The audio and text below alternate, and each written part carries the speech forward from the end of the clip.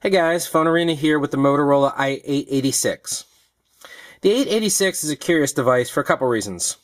First off, it's a new form factor for Nextel.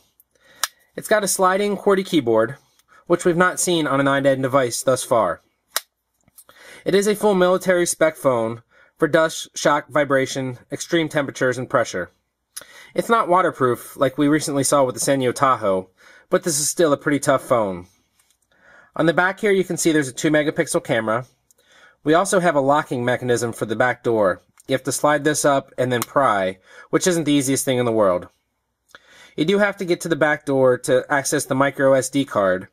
It comes with a 2 GB card and can support ones up to 32 gigs. On the left side of the phone here, we'll find the volume rocker and direct connect button. On the right side, we see a camera key and the micro SD charging port.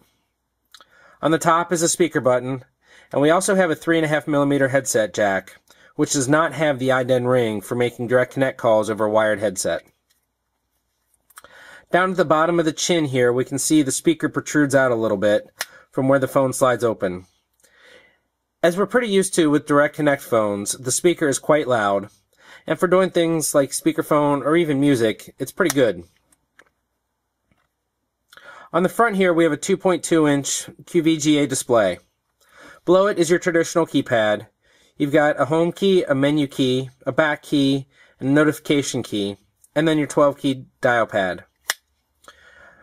The QWERTY keyboard's not too bad. It reminds us a lot of the Droid 2 Global in terms of touch and feel. The keys are a little bit stiff. We're not sure if you can hear that, but there is a definite click every time you press it, which is nice. For the most part, we didn't have any issues typing with this. However, sometimes the stiffness caused us to miss a key, or because of the size, every now and again we'd hit the B when we were trying to hit the space bar. Overall, though, it's a pretty good feel, and though you can't see it now, it's got a very cool blue backlight when it's lit up. The other thing that makes the i886 so interesting is the operating system. We reached out to Sprint and Motorola for comment on this. However, all we got back was that it's a proprietary OS running on Java. This, however, isn't the case. You can scroll left and right, and for anybody real familiar with the cell phone world, clearly see this looks very much like Android. Opening the app drawer, we find the Android apps. In fact, this notification button here opens the notification shade, just like Android.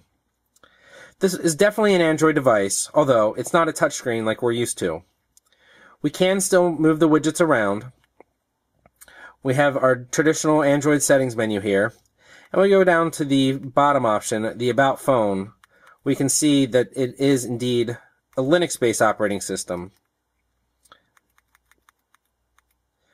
Here we find the baseband and kernel and the build number, although there is no operating system information.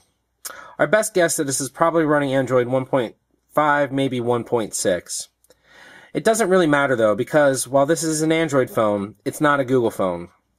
There are no Google applications to be found here, including Gmail, the Market, Google Talk, Google Maps, or any other Google applications. And there's no way to install them. Now, that makes a lot of sense for something like the Market, because most of the apps out there aren't going to work with this phone since it's not a touchscreen device. However, it would be nice to see something like Gmail so users can easily sync their contacts and calendar to the phone. We do see an email program. It will support a Gmail account, it just doesn't have the sync features in there. It also supports POP3, IMAP, and Exchange. One of the other things that we found odd is that in the settings menu, under the accounts and sync, there is no Google account. We can add accounts, but the only option is to add an Exchange account. This will allow users to set up and configure syncing their contacts and calendar if they're tied to an Exchange account, which most users probably won't be on a device like this. There is a workaround with Gmail where you can configure it such, but most users, again, probably won't know about that and won't be out there searching. The target audience for a device like this is more the messaging-centric crowd and somebody who needs a rough phone. This isn't a smartphone, and it's not geared to those type of users. It's very interesting that we're seeing Android utilized in this aspect. If you think back to the very first time Android was introduced, they actually showed it running on a non-touch device. This was, of course, back in the prototype days, and they also showed running with the touchscreen. Android wasn't meant for just smartphones, and they made a point of that at the introduction. Thus far, however, all we've seen is touchscreen smartphones. We're starting to see it creep into the low end. The Optimus S and the Motorola Citrus are both good examples of low-end Android devices, but they're still all touch and they're still smartphones. This is the first time we've seen Android be running on a feature phone. We should note it's not the first time we've seen Android without G apps. Several tablets out there from cheap manufacturers that we've seen from Kmart and China and things of that nature have run Android without the support of Google applications. And if you think to some of your favorite ROMs, such as Cyanogen, it doesn't actually come with Google Apps. You have to find that separately. Android is separate from Google, although at this point the two have almost become synonymous. The 886, however, shows us that it doesn't need a smartphone, a touchscreen, or high-end hardware to run quite smoothly. Everything's running quickly on this. We had no issues with delay or lag, and we can definitely see Android is a great option for a low-end operating system. It would be nice, however, to at least have Gmail, as well as things like Google Maps and Google Talk, so that we can contact, sync, and things of that nature. It would make switching phones much easier for carriers and customers. This is the second Android device we've seen on Nextel, although the first one, the i1, was a with Google device. One of the things we do see on the i886 is Opera Mini, which is nice. This was also the default browser for the i1. However, the i1 did have Wi-Fi, and the 886 does not. Let's load a relatively simple page, like ESPN here. As you can see, over the iDEN network, this takes a little bit longer than you're used to. Even over 2G, it loads a little bit quicker. And as you can see, this is a more basic version of the page than you're used to for the ESPN landing page. However, it's usable, and Opera Mini is a good web browser for this because it compresses data so much and makes getting to simple web pages such as this somewhat quick.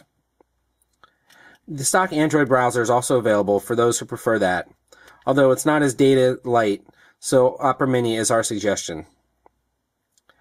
In terms of other connectivity, it does have Bluetooth 2.1 with EDR in this case.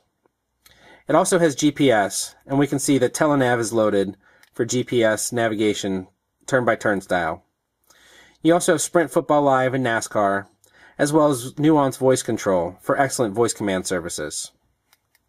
Though it doesn't have a marketplace, the GitJar App Store is loaded on the device, and a Java runtime environment is included to run these Java apps. When Sprint told us this was a Java device, it wasn't entirely untrue. Though it's not based on it, it does have this environment.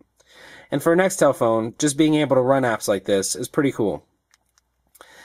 The apps are obviously not of the same quality that you'd find in the marketplace. However, it's something and allows the user to download some basic games and other things of that nature. Like we mentioned, we can also manage the home screen. There are widgets available, although they're very basic. We can move things around. Say, for instance, we want to take the clock to the other screen. It's pretty easy to do. And if we want to add something else, we have a small little list of widgets, such as music, your clock and calendar, the NASCAR app, a picture frame, and some other basic things. Overall, we're quite intrigued with the Motorola i886. It's a good, solid device. Our one complaint is that when it's open like this, there is some play in the flip. Not sure if you can hear that here, but even when we just shake it, that'll move. However, when we put some pressure on it, it doesn't feel like it's going to snap by any means. It is on there pretty solid. And as you can see, this backplate is metal, so it's made out of quality materials. The keypad's good. We like the feel of both the front and the inside keys. The phone has a really generous coating of soft touch paint on it, which gives it a good solid feel in the hand overall. Voice quality was pretty good, especially on our end. Users did have a little bit of complaints about hollowness and echo. However, they rated us an 8 out of 10, and we'd probably go a little bit higher, giving it a 9. Battery life is okay. It's rated for 4 hours of talk time, which is fairly standard for a Nextel device. A little bit on the low end, if anything, but you keep in mind, this is running a semi-smartphone OS. The ruggedness makes this a very attractive phone, as does the portrait sliding QWERTY keyboard. We're more intrigued with the fact that this is running Android.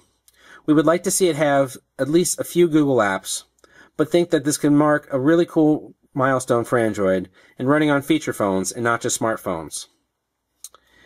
If you're a Direct Connect user, this is a great phone to look at. The i1 is going to be a better smartphone, but if you're looking for something that's a little bit cheaper, the i886 runs for $80 as compared to the $150 for the i1. With the physical QWERTY keyboard, the i886 is a pretty solid choice.